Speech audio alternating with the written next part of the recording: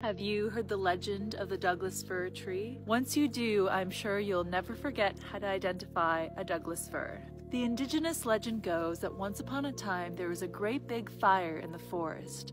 All of the animals ran away to hide and escape the fire, except for the little field mouse, whose legs were much too short. The mouse went to the different trees to ask for help, and no one would help it until it got to the Douglas fir. The Douglas fir said, "Of course I will help you. Please climb up my trunk and hide in my cones." And to this day, if you take a look at a Douglas fir cone, you can see the little feet and tail of a mouse sticking out of the cones.